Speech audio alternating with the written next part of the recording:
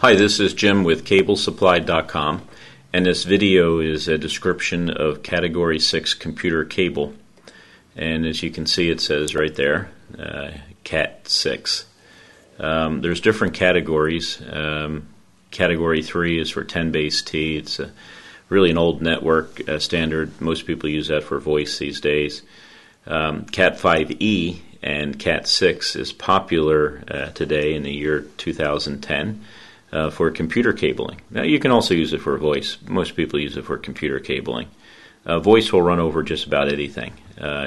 Computer networks need a higher category cable. And we're going to look at the category. But first, let's look at the writing on there. It says it's verified, UL tested, Category 6. And it also gives you the footage of how many feet are left in the box. So in this case, it's meters. So this is what the casing on the outside will be printed, and it's printed about every foot or so. So when you're looking into a ceiling of an installation's already taken place, you can easily tell whether it's Cat 5e, Cat 6, or Cat 3. And they stand for categories, different categories. The higher the category, the more data that can be transmitted over that particular cable. Let's look at the other end. I already stripped it off. I already stripped the cable away, the shielding. And they all have 4 pairs. All computer cables have 4 pairs. And it's blue is the first pair, orange is the second, green, and then brown. And this is a little... you find these in Category 6 cables. It's a separator to keep separation between the cables within the sheath. You can cut it off. There's nothing to it. But blue, orange, green, brown. And notice they all have white because that's the first group color is white. And since you're only using 4 pairs, they're all going to have their second wire as a white wire. So it's blue, orange, green, brown.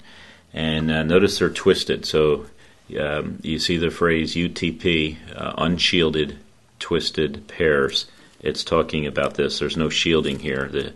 All it has is a plastic coating. You really don't need shielding unless you're in a high static area. A lot of, you're next to a radio station or you got a lot of electrical motors you're running the cable near, things like that. Rarely, hardly ever use shielding. A lot of maybe transmissions of some sort, radio transmissions or whatever. I'm also going to take Category 5 cable that I have already split, and I'm going to show you the difference in the twists of a Category 5 compared to Category 3. I'm sorry, compared to Category 6. This is 6, and this is 5. Notice the difference in the twists. A lot more twists in Category 6. And the reason why is the more twists you have in the cable, the higher speed you can pass data and the higher frequency that can be on that cable. So there is the 2 cables. They're both orange cables, believe it or not. They don't look that way in the camera, but they are orange. And it's orange, white, and orange, white. Category 5 is Category 5, and this is Category 6. You can always use a higher category for a lower requirement. So I can take either of these cables and use them for voice, traditional analog. Of course, voice over IP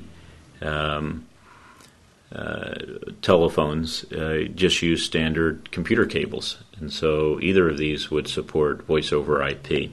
The normal category for voice is Category 3. It's very inexpensive. But at this point, year 2010, Category 5e is not that much more expensive than Cat 3. And our company, CableSupply.com, really only carries it this year, or right now as we do the video, Cat 5e and Cat 6. We don't even inventory Cat 3 anymore. When you're putting in a Cat 6 installation, of course, what you want to do is you want to make sure that Cat 6 installation also has a Cat 6 patch panel.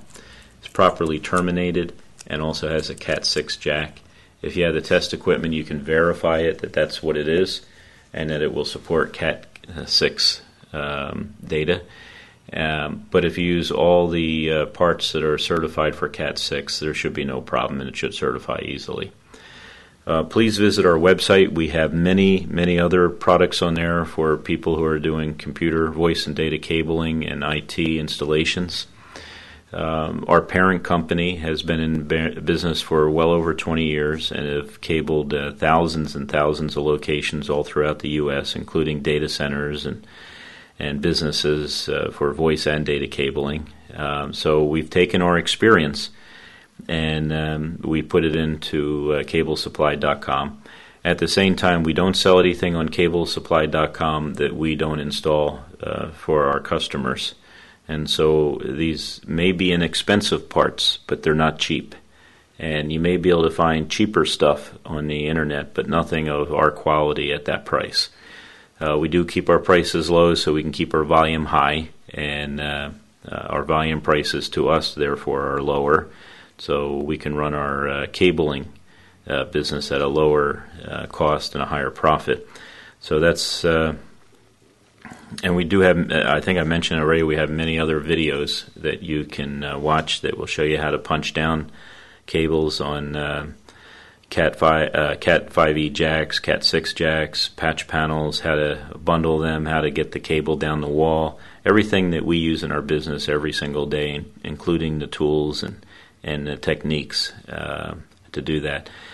So I don't want to take up any more of your time. Thank you for watching our video today. And again, my name is Jim with CableSupply.com.